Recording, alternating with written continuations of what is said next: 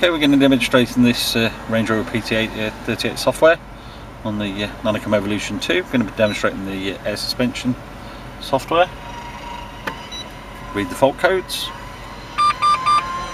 hear the system react, and there's no faults in this system. In the settings, again, hear the system being communicated with.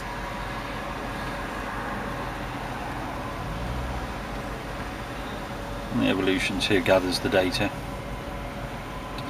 Okay, you can see here the stored values in editable boxes. Next to it is the current values the system set up. We're actually in the high profile at the moment. Editing any value is a fairly straightforward job. Just change it as you wish. Okay, we can store that in the ECU.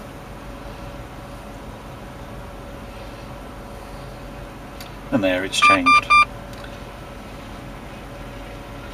Update the ECU with new value. Done. Of course we have the other values, the other height values, the 4 height settings, and you can change any of these. In the inputs,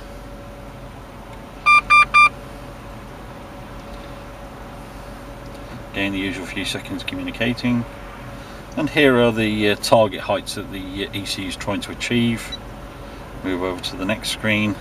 These are the actual heights, the ones that the height sensors are feeding back, i.e. what it's currently achieving. If you've got a fault in one of the height sensors, come on that screen.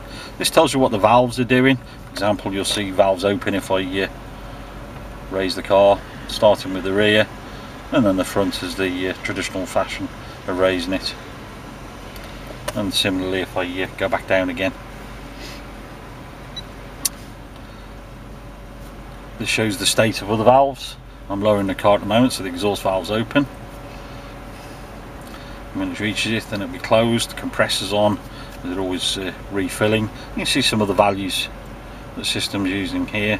Another page, you can actually see the inlet valve, thermal switch state of the actual user buttons, and finally some numerical values that the system uses.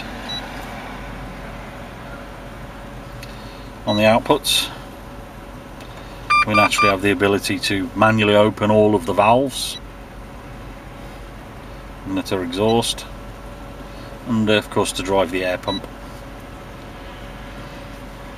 Moving on to the next page of options, we have a utility mode. In its utility mode you can set the system to heights manually by pressing the unit. On the deflate system, this is used when you have to do any work on the system. You want to evacuate all of the air.